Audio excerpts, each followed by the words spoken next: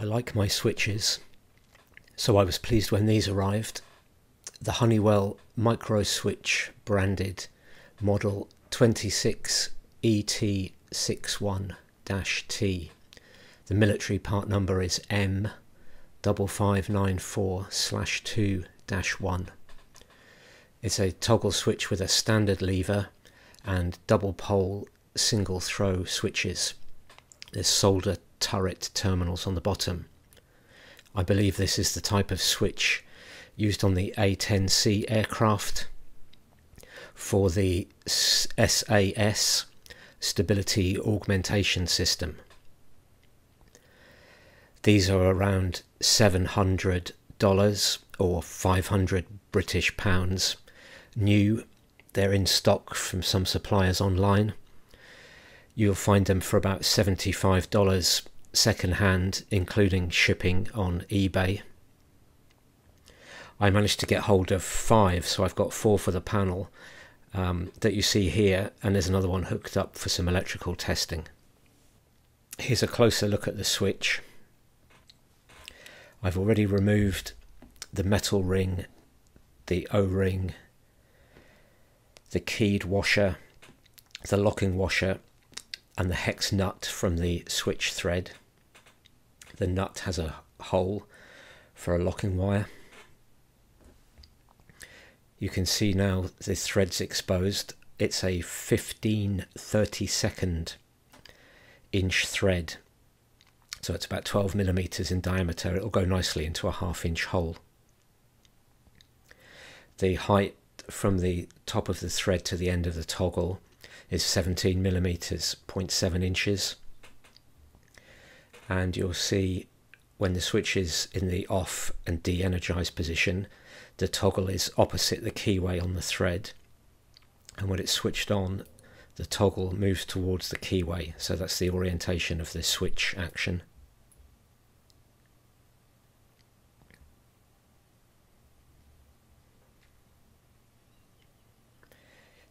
Here you can see the solder tag terminals on the bottom of the switch. The coil is connected on terminals 7 and 8, and there's 2 independent switches on terminals 1, 2 and 3, and 4, 5 and 6. By the way, the common connection for those switches are on 1 and 4. Terminals 1 and 4 are the commons on each of the 2 switches, not on 2 and 5 as you might expect in the middle. And you'll notice there's a smaller little connection between the numbers 2 and 5. I don't know what that's for. I can't find out in the data sheet any reference to it at all. I'd be very interested if anyone knows what it's for. Maybe it's just a ground connection or something to do with the solenoid. These terminals stick out about 3.5 millimeters, 0.13 inches from the bottom of the switch.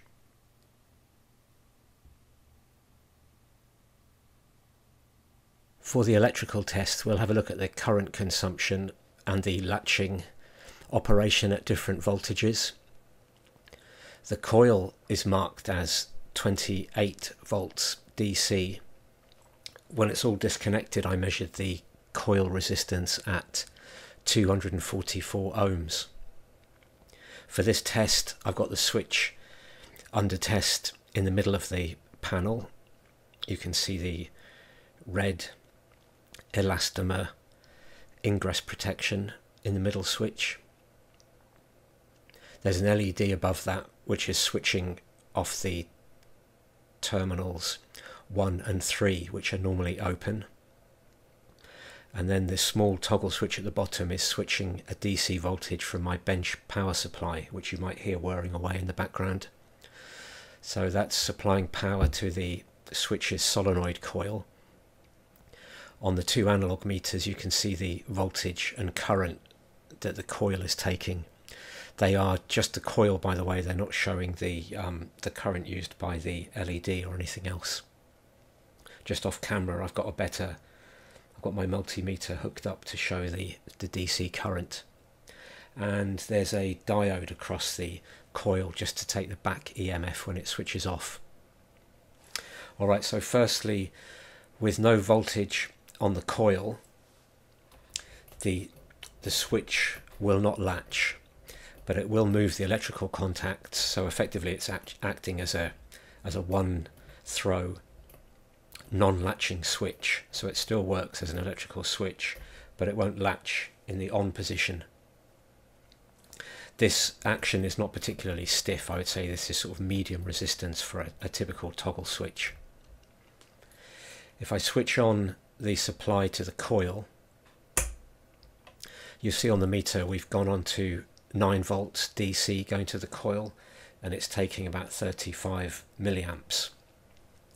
Now, although it's marked as a 28 volt DC coil with a 9 volt supply on the coil taking 35 milliamps, it will latch on and stay on quite reliably with 9 volts. In fact, it's reasonably stiff to operate. You wouldn't switch this off by accident with 9 volts. So it's marked as 28 volts, but I think the good news is at 9 volts it will latch on quite reliably. And then of course the thing we all like to see is when we switch off the coil supply, the toggle trips. So the latching stops when the coil voltage is removed. It will still operate the contact, but it won't latch. If we switch the coil voltage back on, the switch will again latch in the on position. So that's 9 volts, 35 milliamps. I can wind the voltage up. At 12 volts it's taking about 47 milliamps. 15 volts, 58 milliamps.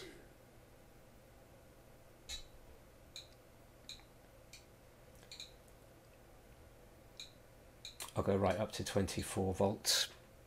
There we have 91 milliamps, and then all the way up to the 28 volts that it's rated for. It's taking about 105 milliamps there. It's worth noting this latching action becomes extremely stiff at these higher voltages. When there's 28 volts on the coil, it's quite difficult to operate this switch with one finger. You certainly wouldn't knock it off by accident, and you might have trouble doing it deliberately. So it's really stuck on with 28 volts on the coil. I think all of this is good news, because you probably don't want to put 28 volts on it in a simulator. And if we go all the way back down to, for instance, 3 volts, it's tripped off there. 3 volts is not enough to latch it on, and it's not even enough to make the LED come on. I'll go up to 4 volts. No, so you're not, for instance, going to get this on with a 3.3 volt supply. But 5 volts, it will just latch. However, it will also unlatch very easily. So the coil on this unit at least will just latch on at 5 volts, but it's not reliable. It doesn't actually latch on every time at that voltage. 6 volts seems to be the minimum. 6 volts DC on the coil, it will latch on, and it requires a gentle positive action to get it off.